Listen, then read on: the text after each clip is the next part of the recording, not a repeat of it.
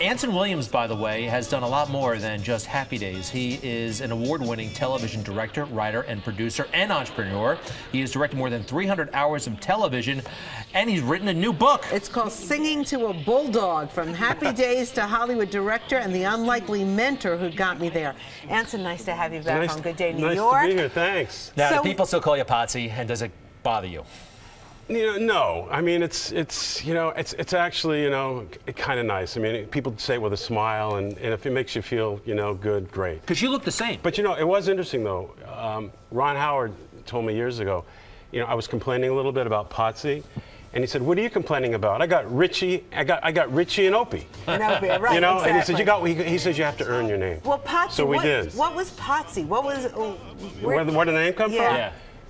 Gary Marshall's wife had a friend in high school that was nicknamed that, and he thought it was good. It was a good name, Potsie. And, he likes IEs. Yeah. Richie, Potsie, Fonzie, Ralphie. And meanwhile, it was Gary Marshall who told you to actually go sing to a bulldog, right? Well, what happened was, like my book, Singing to a Bulldog, it's actually in honor of my mentor, who was, I was 15 years old, broken kind of kid. I got an assistant janitorial job at a department store. My boss was an Afro-American man by the name of Willie Turner, who was illiterate and an alcoholic in his 50s. And when he talked, he would talk like dem and does. You listen, boys, you sit here, boy. But that's the way he talked. But that man called his talk room, and called the janitorial room the talk room.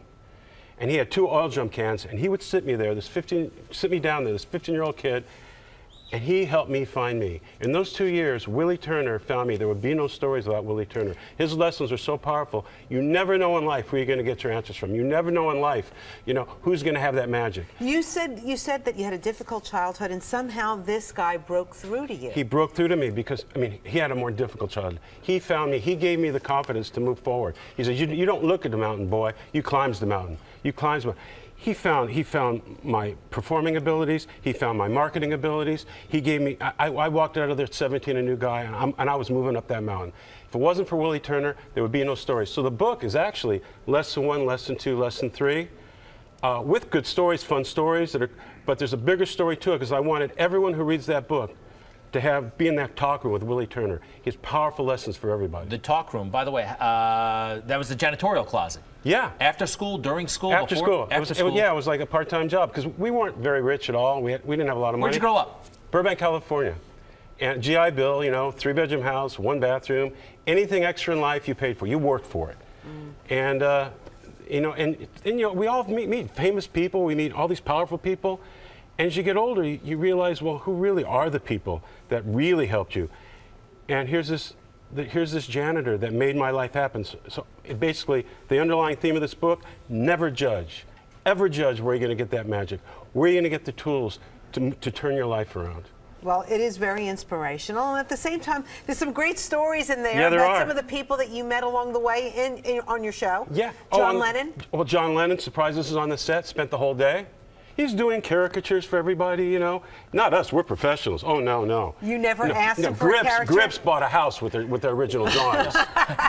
Seriously. When your show came out, it was bigger than like Homeland and Modern Family put together. People watched like all across the country. 60 Everybody million stopped. a week. It was wild. By the way, you all look like you're great friends on the set. Yes. And please tell me that's true offset. Was there any kind of nasty drama behind the scenes? No, there wasn't. We're still friends. We're still friends to this day. Awesome. I see Henry. Ron's back east, but we talk all What all the about time. Ralph Malph? He's one of my best friends. Donnie Most? Donnie Most lives 10 minutes from me. By the way, Don Most, fantastic big band singer. He was just over at 54 Below. We had a picture of Donnie Most. And Donnie, the redhead. Yeah, Donnie is one fantastic big band singer. All right, but singing to a bulldog was something that Gary Marshall said to you. Well, you're right.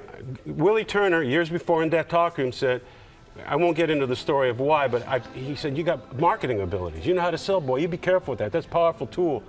So here we are on Happy Days, and you don't make the money like you made today. And I'm looking at the Partridge Family, they're singing. I'm looking at the Brady Bunch, they're singing. They're gigging. I go, I sing?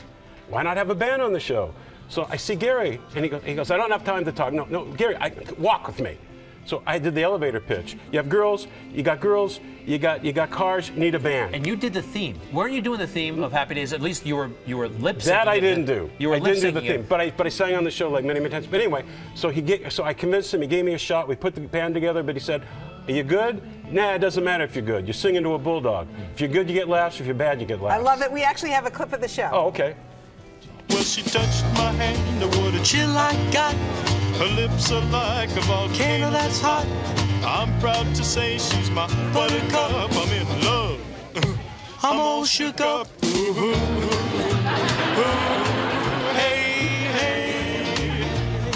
You're right. You got laughs. Yeah, I did. And you got a very nice voice. And what is this beefcake going to do? Is he going to punch you out? He doesn't like it. Yeah, he did not like it. There are always some guys from out of town, from one town over. But see, and the reason singing for Bulldog, that song got me a record contract. It got me booked around the country, and it opened up the world for me, that music, way more than the show. So singing to Bulldog, it's kind of like this. Jump the Shark is a precise moment when success starts to decline. Singing to Bulldog is the precise moment when you start to climb. We like that. By the way, jump the shark. If you've ever heard that phrase, it comes from Happy Days when, for whatever reason, they went to Hollywood and what's his name, Fonzie, jumped sharks. Water skiing. Yes. Which is a ludicrous kind of concept. But that's what he could do. They go, "Henry, what can you? I can water ski." You did, by the way. I remember you lip syncing, or at least singing. It seemed like you were singing the opening of the show in later seasons. Right. What? Well, are you touchy about that? What? No, I'm not. I sang on the show. That's the one thing. It wasn't your real voice. No, they were cheap. They said, "Just mouth this quickly for an opening credit." I love it. Well, the book is out today. It's called Singing to a Bulldog, and you're actually signing books tonight. Tonight, Barnes & Noble on the Upper East Side. Upper West Side, Upper West Side, yes. 82nd Street or something? Yes. Yeah, West Side. You up there? I'm going to be there 7 o'clock. 7 o'clock till 9 o'clock. Please come down, and I'd love to meet you and sign the book. Anson Williams, real pleasure. Thank you very much. Thank you so much.